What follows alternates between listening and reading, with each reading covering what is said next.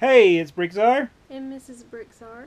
In this video, we're going to do another Pablo picking a Bricklink Lego order. She's going to pick it.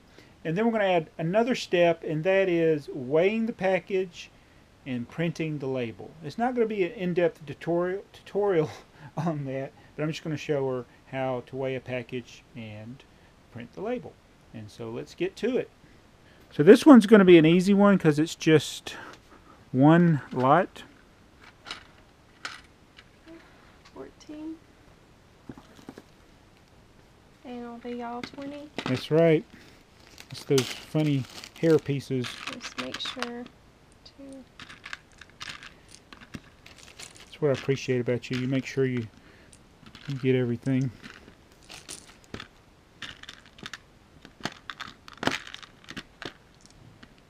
I count like monk.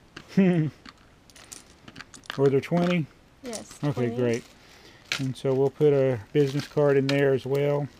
This one here? Oh, Yeah. put the order number. Oh yeah, you can put the order number on there. Okay. That was an easy one. Very easy. We like those kind of orders.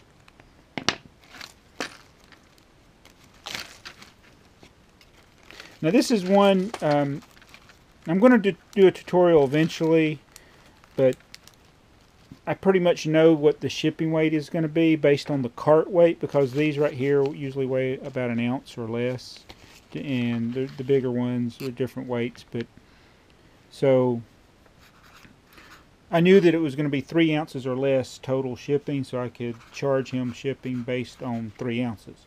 But I don't know the exact shipping weight. It could be 1 ounce, it could be 2 ounces, it could be 3 ounces.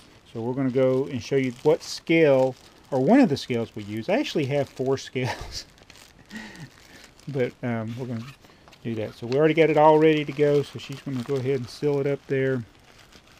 We've been out riding bicycles. If we look tired or funny, I don't know. I don't even know what I look like. I might have helmet hair. No, I do. All right, now we'll go. Fine. Now we're going to go up to the scale. So here's the scale I use. Why don't you hand me that box right there? Okay. It's a Weighmax digital postal scale. I have a 35-pound one. It weighs up to 35 pounds. And I got another one that weighs up to 50 pounds. And you rarely ever need that because we're usually dealing in ounces. So we'll turn it on. And this scale has, I got it on pounds and ounces, but when they first come, they're set to kilograms, and there's an option over here to change the mode. So if it ever says kilograms instead of pounds and ounces, you Just change hit that. mode? Yeah. Okay. So basically it's ready. So see, it's weighing your hand. Oh. And you just put it on there. So 1 ounce. Now one thing you have to take into account sometimes is the actual label can add weight to it. So sometimes if it was to say exactly 1 ounce and you put the label, it could actually make it go above the ounce. With a label. Right. Okay. So I usually take that into account, but I knew this was already going to be 3 ounces or less anyway, so we'll be okay with the post office. But Okay, so I take it up? yep, and then we'll Okay. print the label. So to save some time, I got these labels, and I'll put a link to the eBay seller that I buy these from.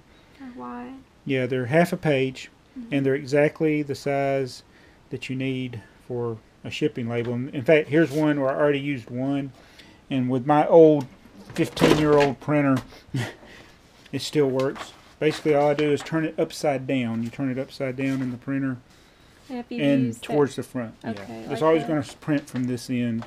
Okay. I got that in there, and then I'll print the label. And then all we got to do is just slap it on there.